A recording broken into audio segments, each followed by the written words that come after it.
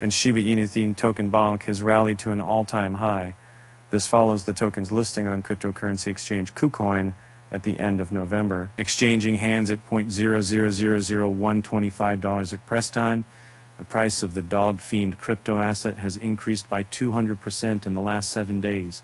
According to CoinMarketCap's data, Bonk ranked as the crypto asset with the most gains in the last week, as many expect a play out of the Coinbase effect following the KuCoin listing.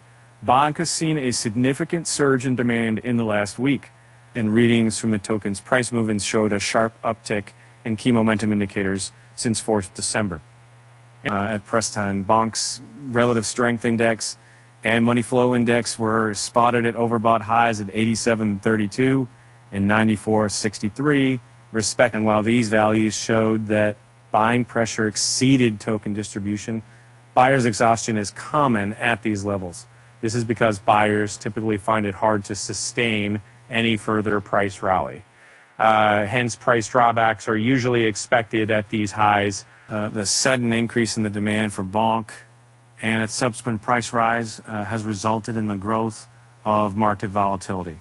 And AMB Crypto found that the gap between the upper and lower bands of Bonk's Bollinger Bands has widened steadily in the last week. A gradual widening of these bands typically indicates an increase in market volatility.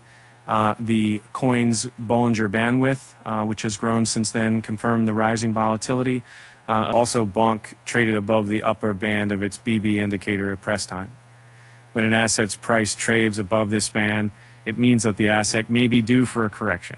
This is because the higher-than-average prices are considered unsustainable in the short term. How much are 10,100 Bonks worth today? Another indicator that hinted at growing volatility was Bonk's average true range. This indicator measures market volatility by calculating the average range between high and low prices over a specified number of periods. Bonk's ATR has trended upward since the 5th of December.